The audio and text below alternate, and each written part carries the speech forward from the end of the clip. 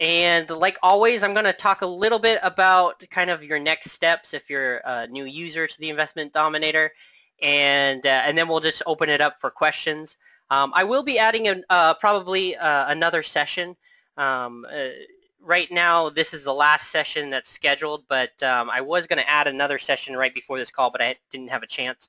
I just came from another call. So right after this, I will add another session, but it will be a few weeks from today. I am going to be out of town for a little bit, and so it's going to be when I get back. And you'll get an email from the GoTo webinar software when the next session will be if you want to jump on that. But we did get quite a bit of questions last week, so I wanted to add another a session. All right, so like I said, as always, let's talk a little bit about the next steps. In the previous calls, we talked about setting up the Investment Dominator and customized site. We talked about setting up your profile. All that is used in your mailings. And that's kind of like the very first step you need to do is configure the system for you. Then we talked about sending out your letters, taking your calls, which is obviously the next step after people call in, how to look them up with the owner ID number. We talked about having two different IDs, one for your properties, which is this number right here. These are your property ID numbers. And then the number that is listed on or printed on your letters are actually what is called the owner ID number. And that owner ID number is how you reference or pull up the property records when somebody calls back. That's the best way to find them, because if an owner owns multiple properties, we always still send one letter, and on that one letter we have the owner ID number, and if you put that in there, you should be able to bring up all properties that they own, which is the best way to process these calls. All right, moving on to talking about a new subject here is once you start processing these phone calls, the next step is obviously to do some research on the properties. We talked about last week moving, the very first thing that you do is move the status of the property from a mailed letter 1 status into the pending preliminary research status, which is the next step that Jack talks about in the land profit generator, where you're going to do some research on the property, enough to make enough to make an offer, basically. And it doesn't have to be the detailed stuff, which you really are going to get into when they accept it. So in the beginning, you just need to do enough research, as the land profit generator explains, just enough for you to make that offer. And you'll notice that there's a difference between your records in different statuses, and for example, when you move it into this pending preliminary research status, a calculator comes up here. So you get different options as you move the properties through the different statuses or stages of a deal. So when you're in the pending preliminary research stage, one of the things that you want to do, or there's a couple things that you want to do. You want to be opening up these records and going under the edit screen here. And one thing you'll notice is you do get the offer calculator, but you're not getting any of the comps capabilities. And in order to enable that, you got to enter in at least a property zip code.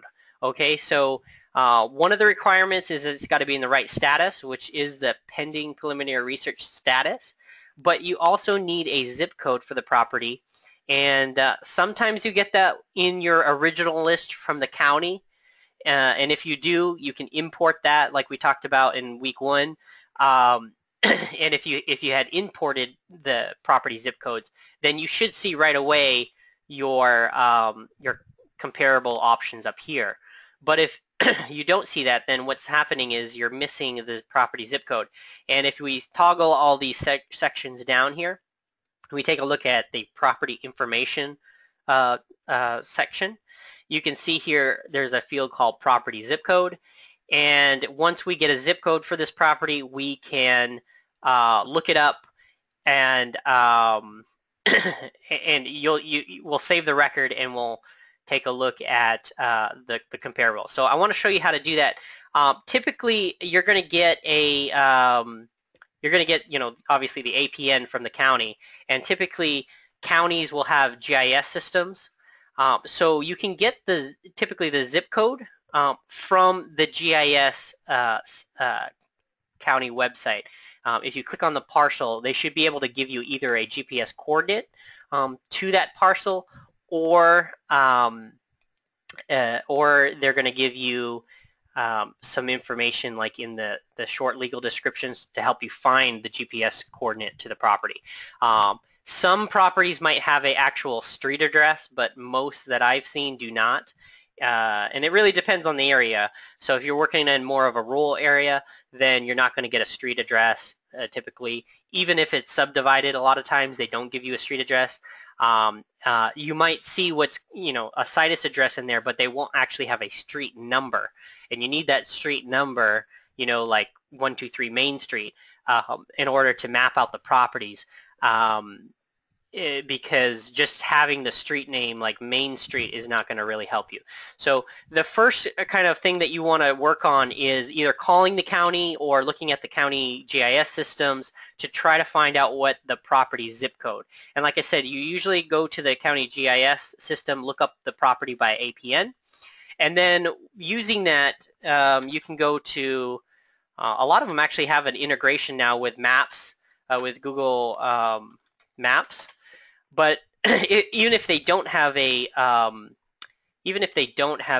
integration with Google Maps, what you can do is find the property, kind of compare it to the county data, find the property on Google Maps, and what you can do is click anywhere on the map. So if you know the property is in this neighborhood, let's say, then you just click in this neighborhood, and Google will give you the zip code of the property.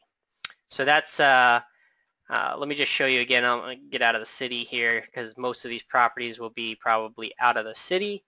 But for example, let's say that the property you're looking at is up here somewhere, like this lot right here. You could click on the lot itself, and when you're under maps.google.com, they give you a GPS coordinate, but they also give you a zip code. So that's the key, is the zip code of the property. And zip codes are quite big, so usually if you're in the square mile, you're fine. You don't have to be actually right on the property. You could be pretty close by the property, and you're usually in the same zip code. Especially if it's a rural property, usually those zip codes are pretty big areas. So once you get the zip code, you're going to paste it, or you're going to enter it in under where it says property zip code, and save the record by clicking the update record button at the top. And once you do that, you can see that my screen changes a little bit, and I have a lot more options, because with Realtor.com, Trulia, and LandWatch, and Zillow.com, these are all based on the zip code, and if you also have entered in the acreage. The zip code is the required one, but the acreage also helps kind of filter the results down on these sites. Now, we do pull all 4 of these sites, the data from all 4 of these sites, for a reason, and you can learn more about this in the Land Profit Generator course itself, where Jack talks about how we are actually comping out these properties. But just kind of a refresher,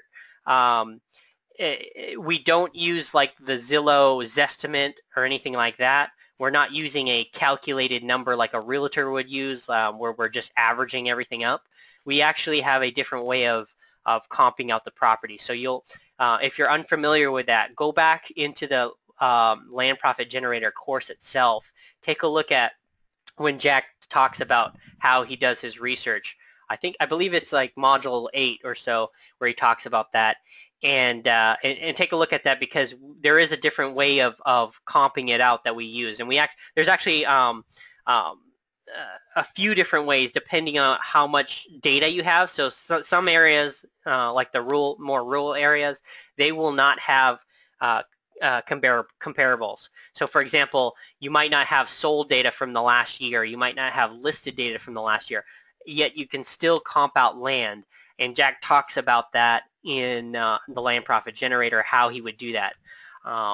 So there is a reason why we pull it this way, and we're not just pulling the Zestimate number that Zillow gives, for example, or we're not just averaging up listed or sold data. All right, so take a look at the lane profit generator to get more details on that. But then these tools right here are designed to help you with that process of what Jack teaches. But what I really want to get across is the fact that it does require you to be in the right status, number one, and number two, to have a zip code.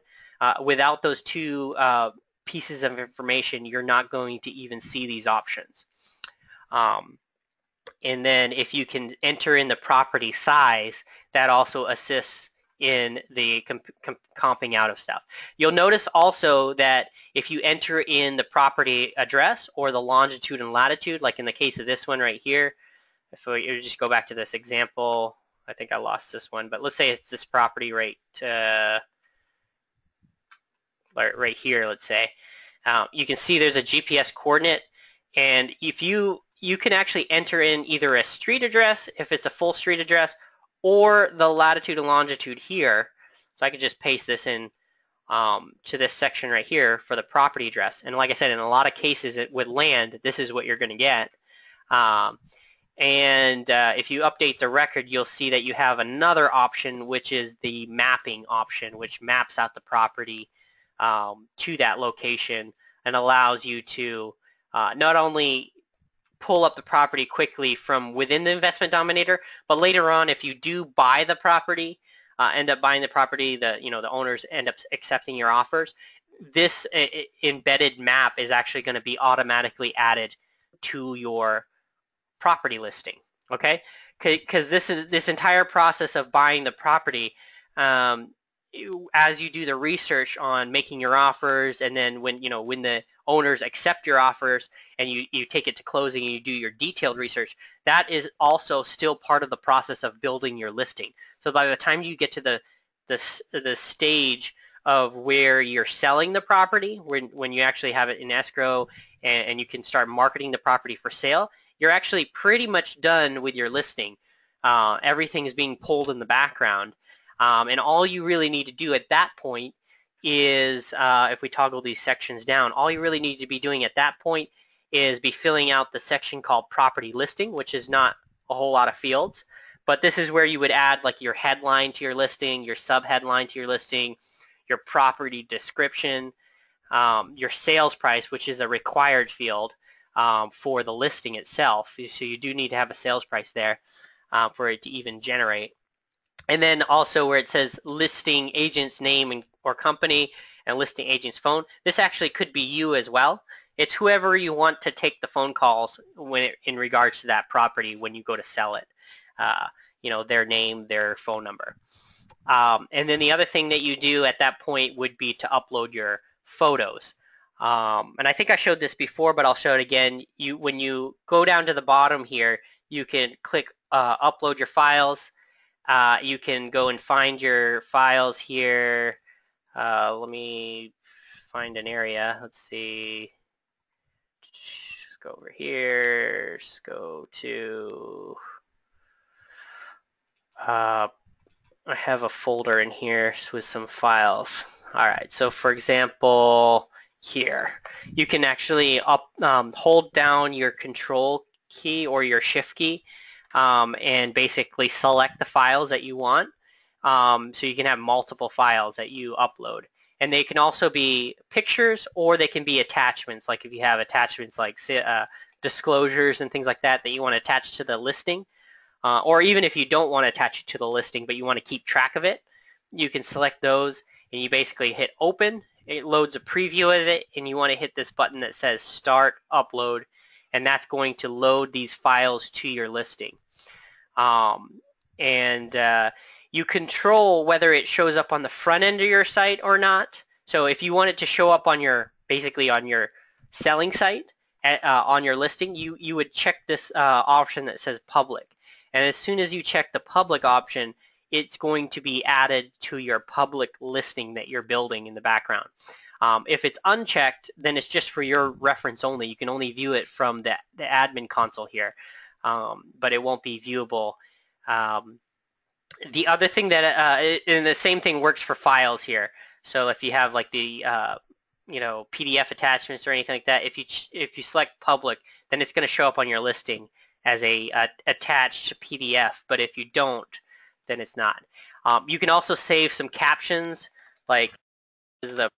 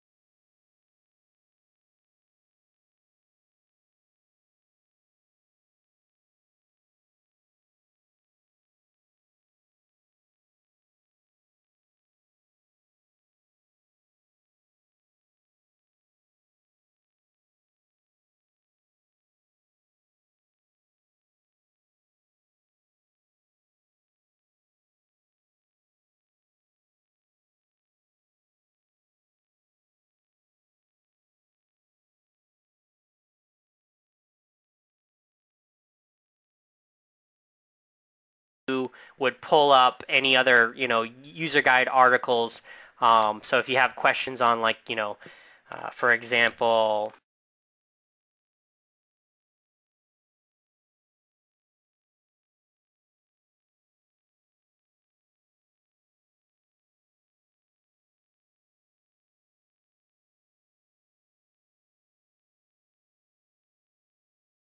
all right, I hope that helps with that. Robert said he actually lost the audio at some point. I'm not quite sure. Let's see. My audio is still on. Can we do a quick survey to see if the audio came back? If you guys can send in a little comment under the question box here, just let me know if you hear my audio. Because I did get a few people to say at some point it got lost. It said, okay, 30 seconds about 30 seconds ago it came back. Okay. All right.